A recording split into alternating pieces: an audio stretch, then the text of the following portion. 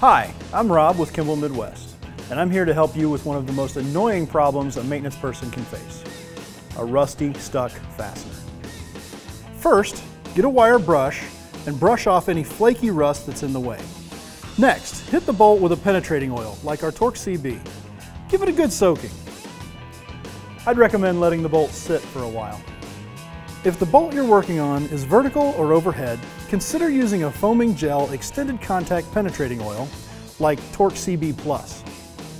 After the bolt has had a good soak, give it a few light taps with a hammer to break loose the mating surfaces. 12-sided sockets and wrenches can't get a good grip and may round off your bolt. Use a 6-sided wrench or socket. If the bolt still won't break free, consider using a tool extender for added torque. Just be careful not to break off the head of the bolt. If the tool extender doesn't work, next step, heat. The idea is to expand the metal and break the bonds holding the fastener to the mating part. You can use a torch, but I'm not a big fan of setting my shop on fire. Instead, I use an induction heat tool. To preserve your tool and your workpiece, heat the fastener head slowly and evenly. You don't need to get it red hot, just hot enough to cause metal expansion. If you're working with a bolt that's been rounded, use a bolt extractor like our Turbo Torque extractor.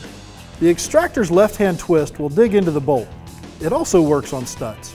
Let's talk worst case scenario. The bolt head breaks off. Start with a left-handed drill bit. You'll need a drill with reverse. Choose a left-handed bit roughly 2/3 the diameter of the bolt that you're drilling and drill dead center. The bit is left-handed, so you won't continue to tighten the bolt like a right-handed drill bit. And there's a chance the left-handed force of the bit will break the bolt loose. And even if it doesn't, you'll still have a hole you'll need to use with an extractor. In this case, I'm using a super primaloy double-duty screw extractor that works on both left-handed and right-handed fasteners. Place the extractor into the hole you've drilled. Tap in the extractor